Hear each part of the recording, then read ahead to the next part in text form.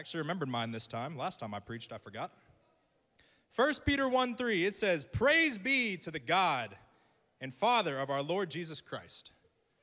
In his great mercy," are we paying attention, 180?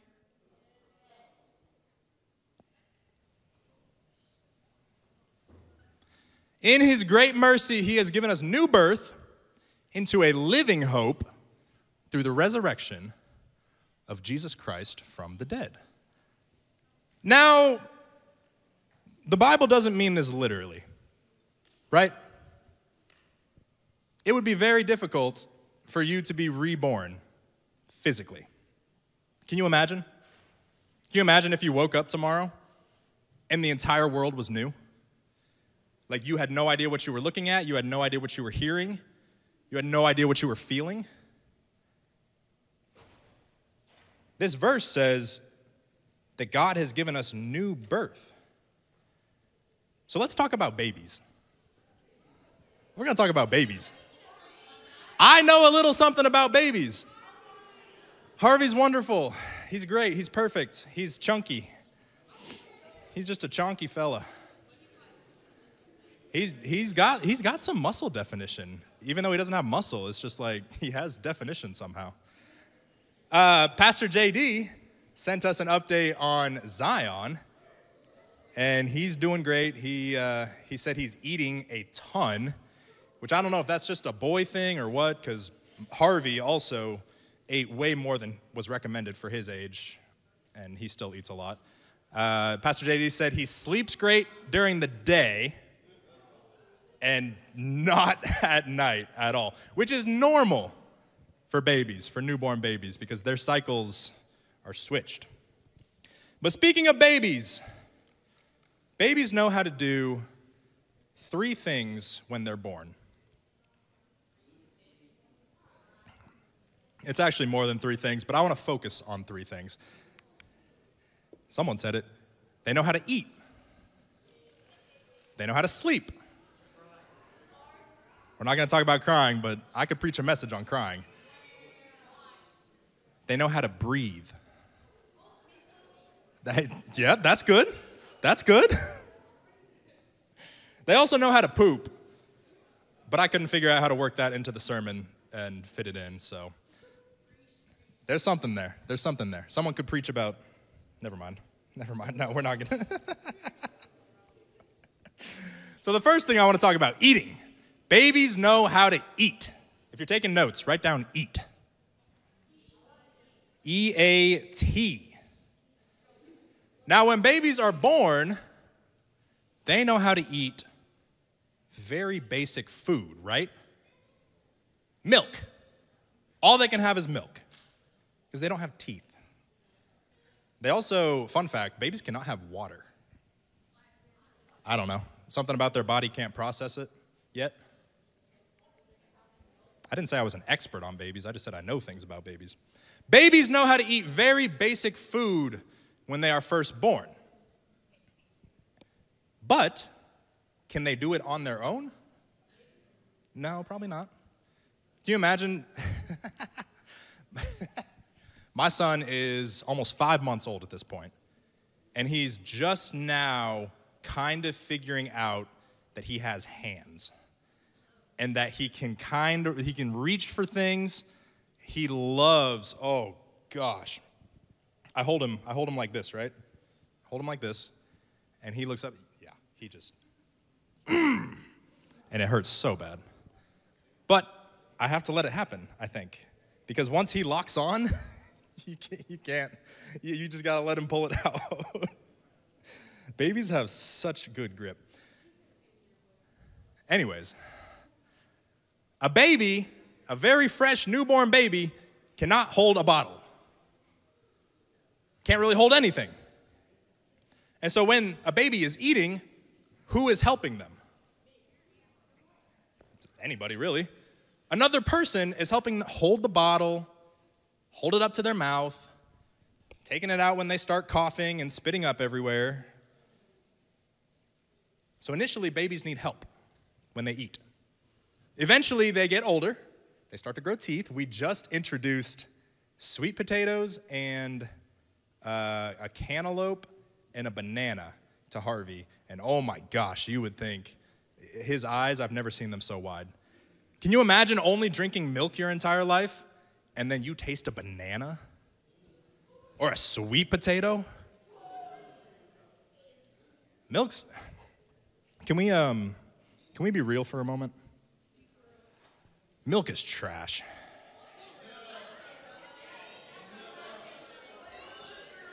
How many of you, I know people like this, they will just sit down and have a cup of milk. Nothing with it. That's so weird. It doesn't taste that good. It's only good with, no, it doesn't. No, it doesn't. Okay, so this is what I was gonna say. Regular milk, white milk, only tastes good going with either cereal or something chocolate. Like if I'm eating a chocolate chip cookie, yeah, I'll drink a glass of milk. If I'm eating a brownie, I'll drink a glass of milk. But I'm not sitting down and just drinking a glass of milk for my enjoyment. You do? To each their own, but that can't be me. So maybe you guys just have the diet of a baby. You just love milk. But as babies grow older, you start to introduce new foods to them, right? They don't just have to drink milk anymore. They can eat solid food. They can get more solid material. Now, sleep. Let's talk about sleep. If you're writing notes, write sleep. I was about to spell it too.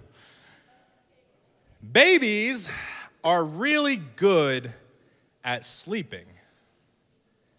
They just don't know when they're supposed to.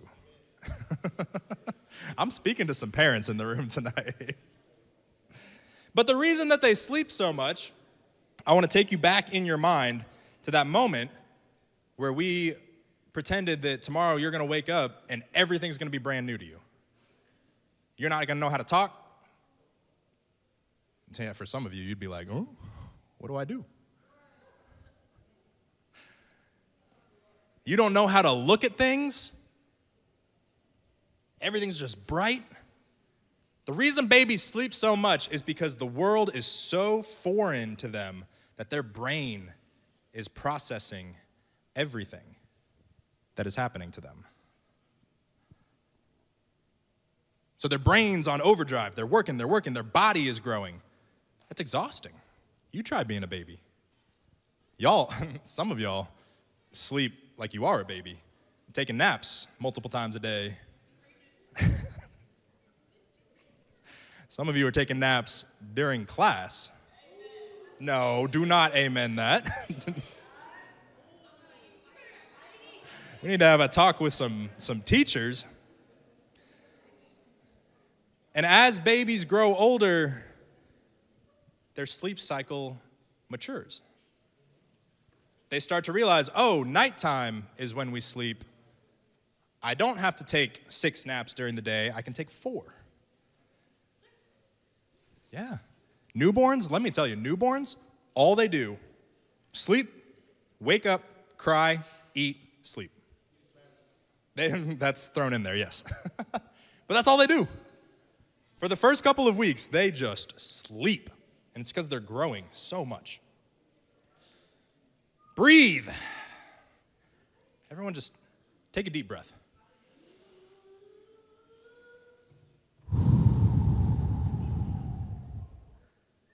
Some of y'all haven't taken a deep breath in a long time.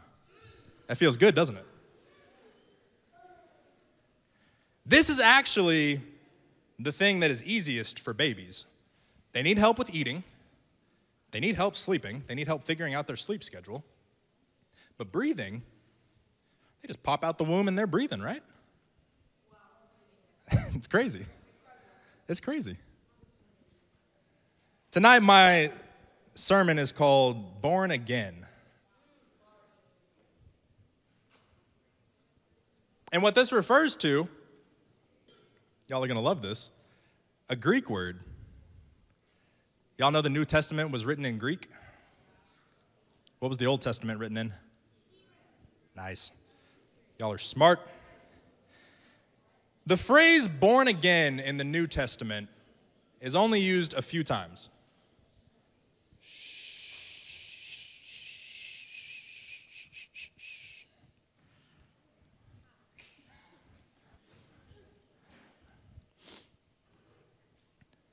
The phrase born again in Greek is anaganao. Look at your neighbor and say anaganao. I love Greek, man. Anaganao. And when you translate that again,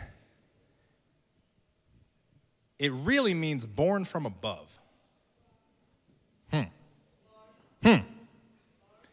And it's widely believed that the few times that this phrase is used in the Bible are the only times in history that it's used. Because how does that make sense? Born from above. What is born from above? A bird? Is that when a bird lays an egg and it falls? I don't know. No. Born from above is referencing God giving us a new spiritual birth. It's spiritual. It's not literal.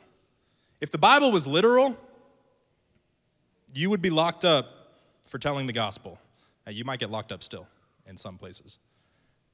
If you took the Bible literally, do you guys know what literally means? I know you do, because some of you will be like, oh my gosh, I'm literally dead. No, you're not. Yes. Even figuratively, I don't even know what that means. I'm dead. Thank you. So this refers to God giving us a spiritual new birth.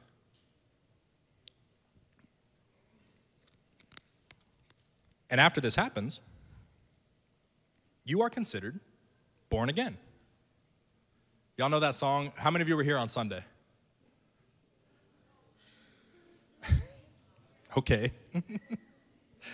Y'all know that song we sang at the end of service, Praise the Lord, I've been born again? It's been stuck in my head all week. I can't get it out. It was stuck in my head at human video practice all day on Sunday. I could not get it out of my head. I've been born again. So born again believers, let's take all those three things we just learned about babies and put them into context of being a born again believer. Yes. What's the first thing? What did we just go over? Eat. Oh, hold on, I didn't ask for number 2 yet. Number 1, eat. Flip a couple of pages in your Bible and go to 1 Peter 2, verses 2 through 3.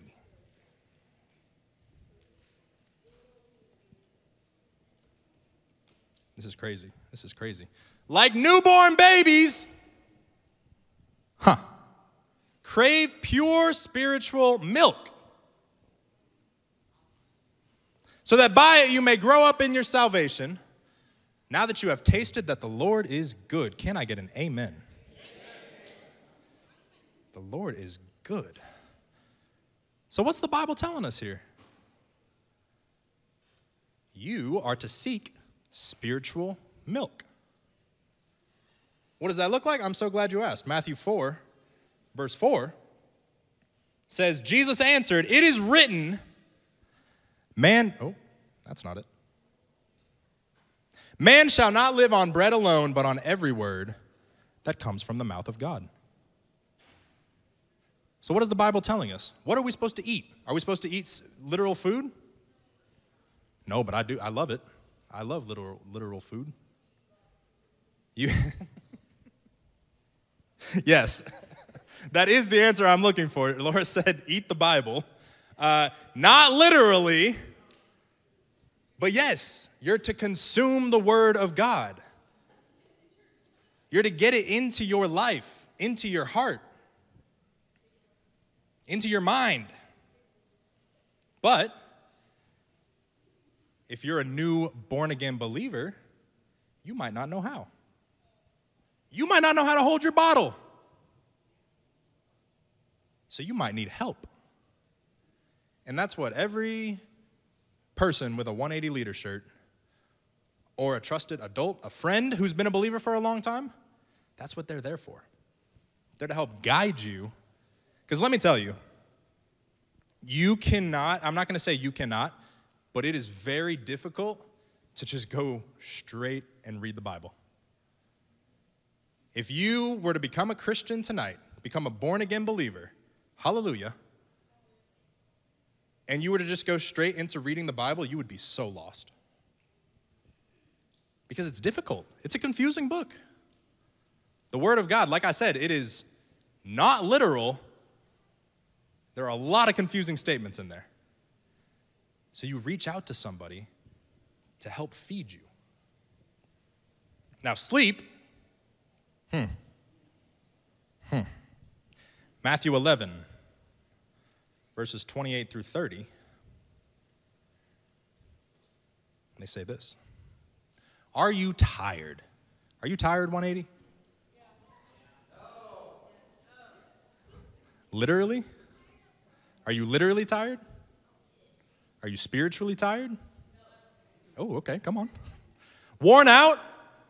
Burned out on religion? Come to me. Get away with me, and you'll recover your life. I'll show you how to take a real rest. How many of you have ever had one of those good naps where you wake up and you don't know what year it is? Yeah. You're so disoriented. Walk with me and work with me. Watch how I do it. Learn the unforced rhythms of grace. I won't lay anything heavy or ill-fitting on you. Keep company with me, and you'll learn to live freely and lightly. This is Jesus speaking. Now the record for staying awake, let me ask this. What's the longest any of you have ever stayed awake? 24 hours? 48 hours? Do I even want to know? How many? 85. Was that boot camp?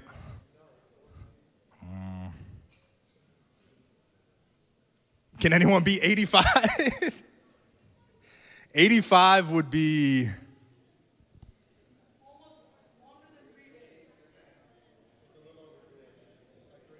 Yep. The record for staying awake is 11 days. Now, let me say something here. Do not try to go break this record. You could die.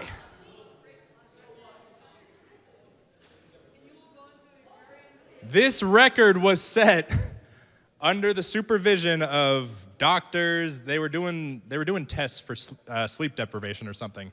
And I believe it was a 17-year-old kid stayed awake for 11 days straight. And he had to be hospitalized after the attempt because that's not good for you. You know your body's supposed to get sleep? Your body is supposed to rest. That's why babies sleep so much. So when was the last time that you rested your spirit?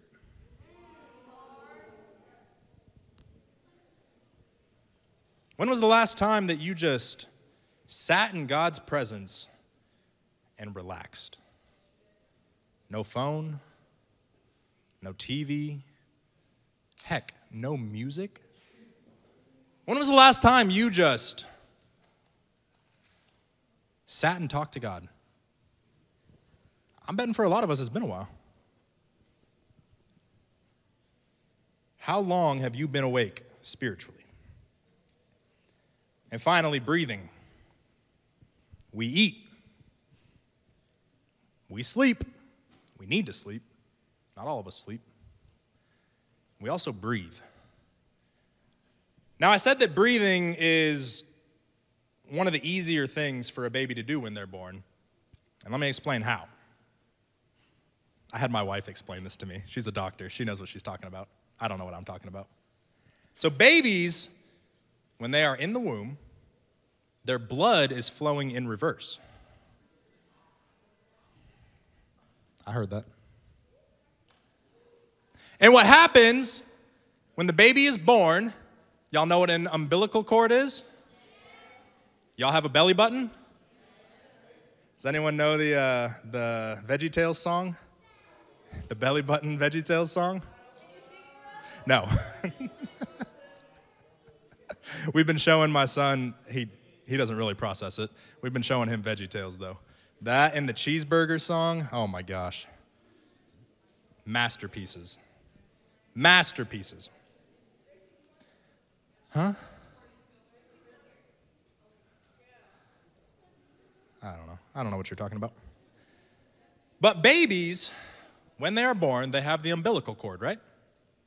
That's what's supplying the blood to them from the mother. And when the baby's born, that cord gets clamped. And as soon as that cord is clamped, the baby's blood starts flowing properly. It reverses direction.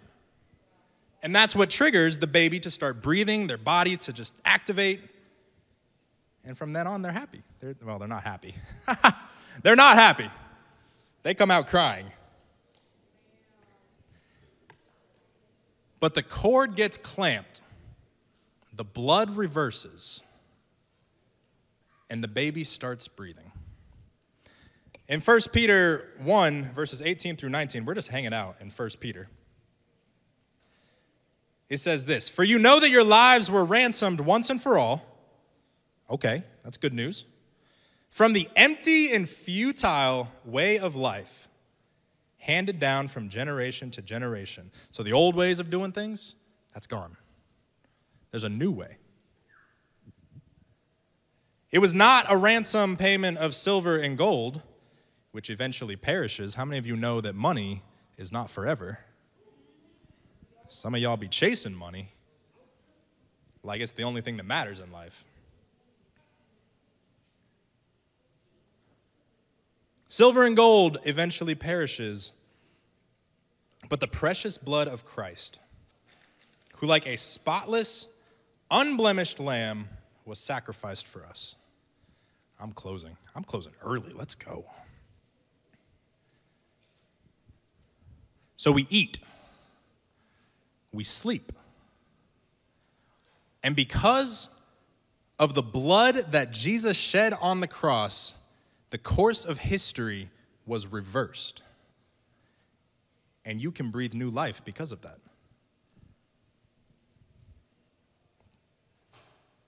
The Bible tells us that you are given new birth through God.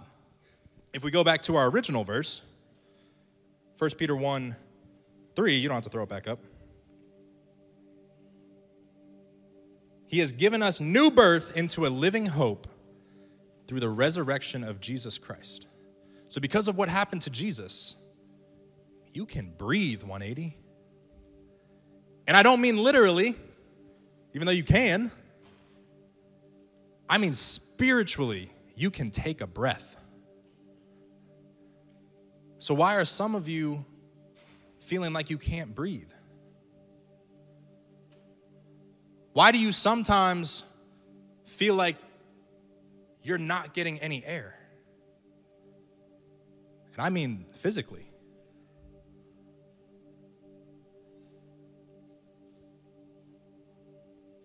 Because of what Jesus did on the cross,